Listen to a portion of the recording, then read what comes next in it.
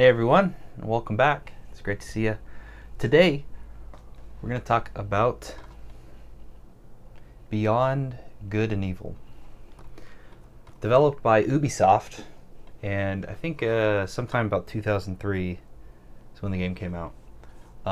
Beyond Good and Evil is an interesting game. I actually waited a long time to play this, though I'd had it in my collection because I was very much anticipating Beyond Good and Evil 2 when they originally showed that at E3 so many years ago now. And so I thought, okay, we'll have the game.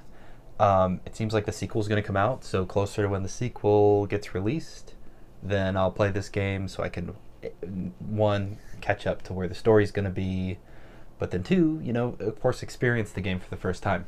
And I think, more recently I'd come to the expectation that we'll probably never get that title. It seems like Ubisoft's moves on to other games, primarily another Assassin's Creed game. And they've probably been pretty busy with this new Star Wars license that they're working on. But, so to say, I decided I would play Beyond Good and Evil, and that's kind of where this story starts. So, pretty standard kind of box here, and I got a nice complete copy, and as you can see, the image is quite repeated on this, which is not outside the norm, right? It's pretty standard. And we get a nice little booklet here with Prince of Persia advertised on the back, again by Ubisoft. Where's Prince of Persia? And we get some basics in here. It talks a little bit about who Jade is and how to control Jade and some of the little details of the world and so on.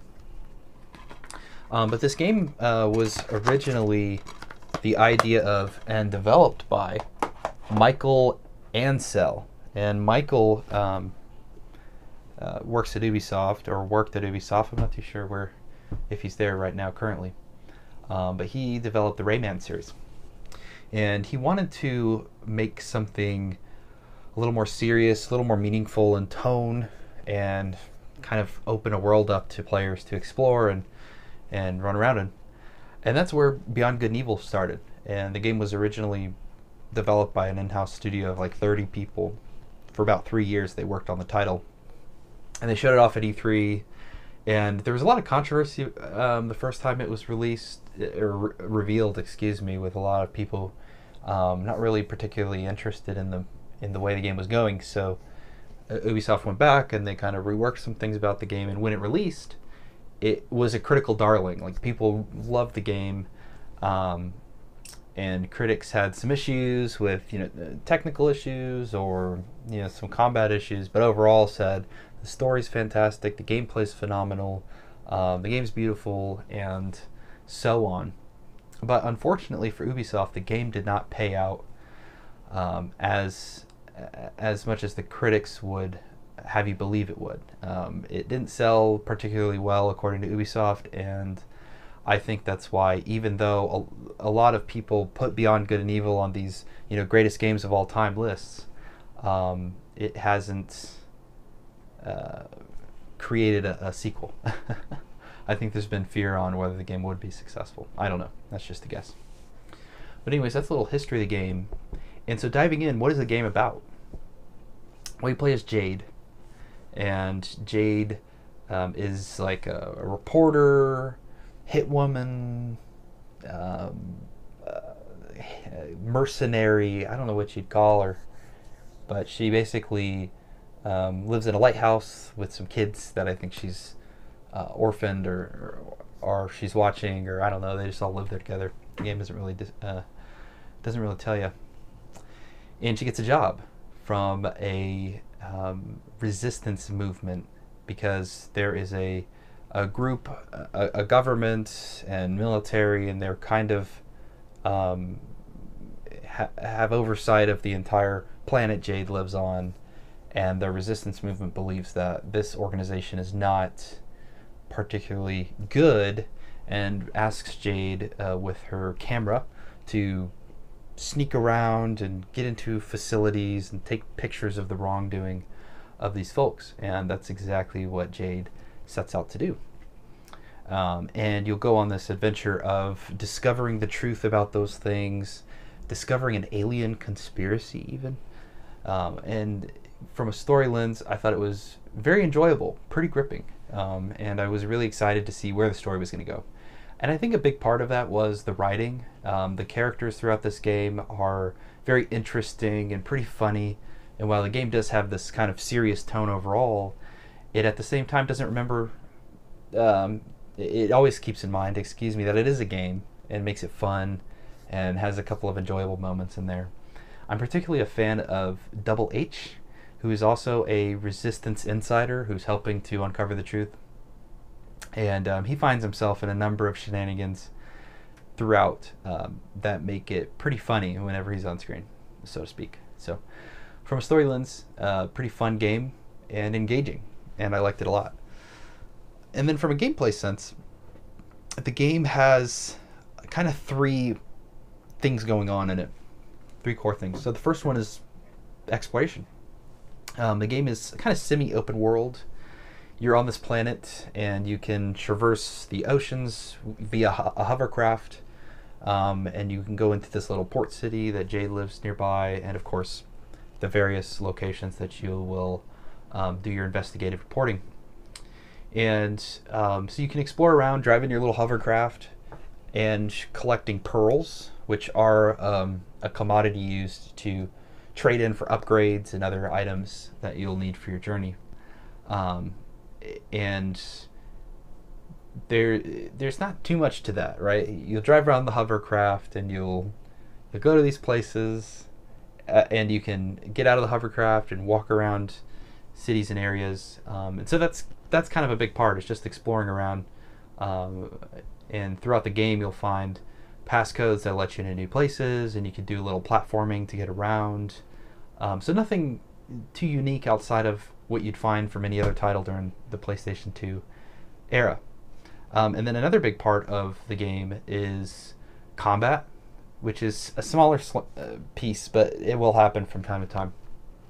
And the combat is basically, it's a button press. You basically just press the same button over and over again, and every once in a while you're going to switch to a different button to heal yourself if you're in the middle of a battle. But the combat is pretty straightforward. Jade has a staff, essentially, that she uses to perform combos and moves. Every once in a while she'll pull off like a special combo and so on. But this is about as complex as the fighting gets.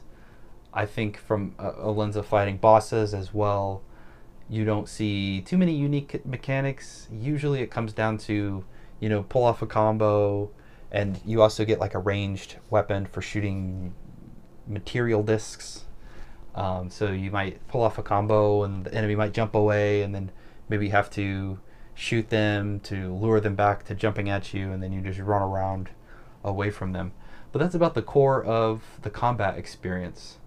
And then the rest of the game is, of course, sneaking and stealth areas, which there will be entire missions where your job is to sneak around.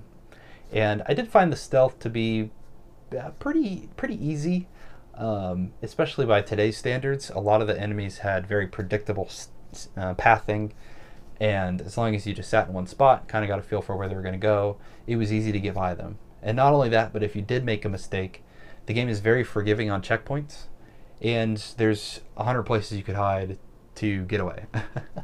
In some instances, I thought, what's the point of me even stealthing through here, because I know I won't get hit, and I would just run through a room to get to the other side, because I knew once I went through a door, a loading screen would happen, and I would be in a checkpoint. So from a gameplay sense, I'd say the game was pretty simple, pretty straightforward. The big kind of thing happening in here is there's some control or camera control issues. There's this really kind of fun mini game where you have to shoot these wood blocks across the table while your opponent's trying to do the same, and whoever gets all the wood blocks on whoever's side wins. And Double H is in my team, and this guy is like 7 feet tall, and he's wearing a thing of armor. And I'm playing the game, and I just see him walk into the freaking camera view, and I can't see the table anymore. And I'm like, Double H, get out of the way! What are you doing? And later on, when he's in your party a lot, you'll be running along somewhere and he'll be right behind you, but the camera, the angle and height of it he'll really block your view a lot of the times. And so I found it interesting that I was just wondering, did they play test that? Did they consider it? I just didn't know. But it was something that hindered the experience for me. And another thing that happened a lot was I feel like the button layout for running some of the UI stuff could be a little frustrating, because your use button, which is circled, it basically defaults back to a healing item whenever you trigger a combat sequence or so on, so that you can quickly press it and then you can quickly heal yourself. But the problem is that all other items also run off of this button. It's almost like, think of Zelda, but you only have, say, one item slot as opposed to 3 or 4, right? Some of the older Zelda games. And so I often found myself accidentally healing and wasting healing items, or doing the same in dialogue. You know, I'm talking to one of my companions and I accidentally am skipping through the dialogue, and the last item, or the last ask that you always have in any dialogue box with them is, hey, you look like you need some healing items, you know, do you want to heal? And, you know, so every once in a while I would hit that, and then that'd be kind of frustrating. So those are kind of the big gameplay hurdles that I had, but overall I found it to be pretty fun. The length of the game is not significant, so it's, you know, not going to bog you down to run through it, and so on.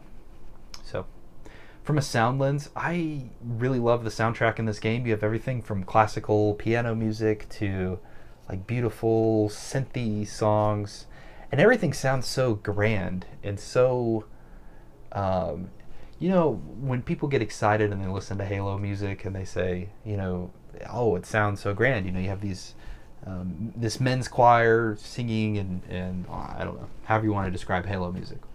But anyways, the feeling and the heart and the wonderment that that kind of music evokes, you get also when you're playing Beyond Good and Evil. So I forgot to look up who did the soundtrack here, but they did a fantastic job.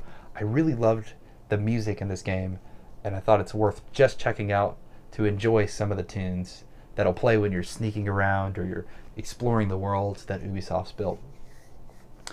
And graphically, I thought the game was really great as well. For the time, I was very impressed with how big they can make an open world look.